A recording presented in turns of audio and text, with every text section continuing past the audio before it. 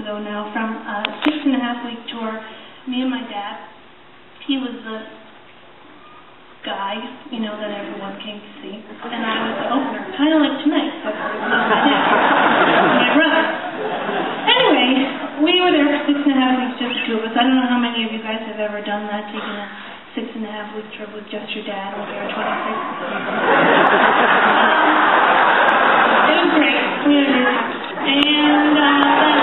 And we really did. It's a beautiful country. It's excellent. For those of you who haven't been, I just will warn you about a couple things. One is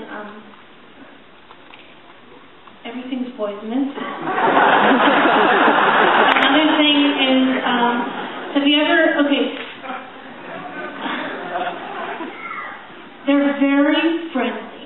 And I know that sounds like a weird thing to complain about, but I'll just give you an example. We played in a place that had a hotel attached, and after the show, the next morning, it also had a communal bathroom. So the morning after the show, I went into the bathroom. I was standing at the sink. There was a mirror in front of me, and in the back of me, I could see all the bathroom stalls. And one of the doors creaked open accidentally, and there was this woman sitting on the toilet there. And I was like, okay, I'm not going to say anything because this is so awkward. But then she was like, hi! And I was like, hi! And then she was like, we really loved your show last night. So, that's what I'm talking about.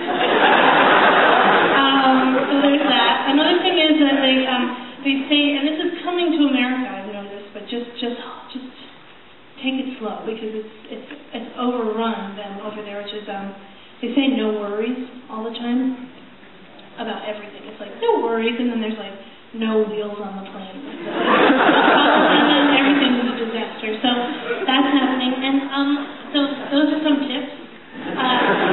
But also a weird thing that happened was that every time I would go to introduce this song, I would say, "Do you have marching bands here?"